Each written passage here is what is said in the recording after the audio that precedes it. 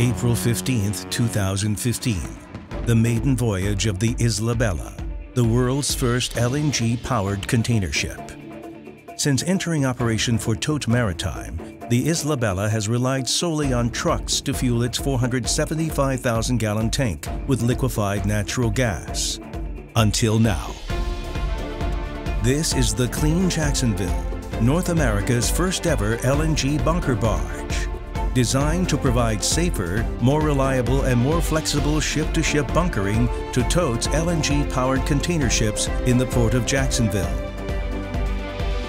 The unprecedented international collaboration began when a team of GTT engineers in France, assisted by collaborating designers, created the conceptual design for this 2,200 cubic meter LNG barge. The design received approval in principle from ABS and DNV-GL, and construction began at Conrad Shipyard in Orange, Texas in 2015. The barge's single cargo tank contains proven, robust Mark III flex membrane containment technology.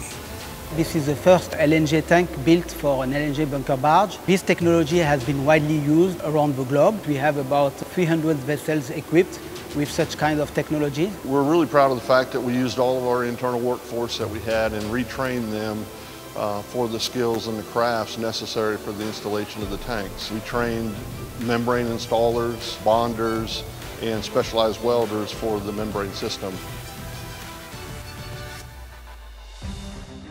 January 2017, the LNG tank is completed, a major milestone for the Clean Jacksonville. Next, crews continue their work on the barge exterior, including the installation of GTT's Reach 4 bunker mast. This first-of-a-kind mast was designed to transfer LNG safely from the bunker barge to totes container ships, with flexibility to service a variety of vessel configurations. We are a company of engineers, and this project for us has been totally fascinating. There will be more and more ships relying on LNG in the years to come. There will be more and more barges in order to deliver LNG to these ships. So it's an area of growth, and it's an area where we expect to play a very important role. In June 2018, summer temperatures are rising in Orange, Texas, as the Clean Jacksonville prepares for a series of trials before final commissioning, including the cold tests. Here, cold nitrogen is being pumped into the pipes, on the deck, in the auxiliary room, all the way to the bunker mast, making sure all components function under cryogenic conditions. Lasting several days, the cold tests are successful. At daybreak on July 21st, a tugboat pulls the Clean Jacksonville over 300 miles down the Sabine River and along the Gulf Coast to Port Fourchon, Louisiana for gas trials.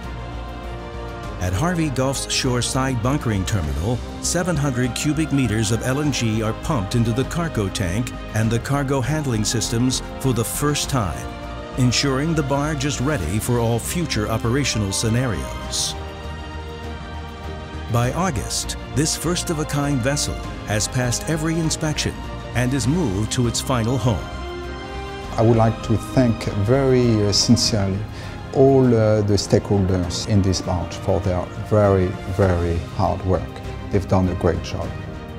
In September 2018, the Clean Jacksonville achieves yet another industry first when it begins transferring LNG to Tote's groundbreaking fleet of container ships, marking the conclusion of an unparalleled international partnership and the beginning of a cleaner, safer, and more reliable future for the Port of Jacksonville and beyond.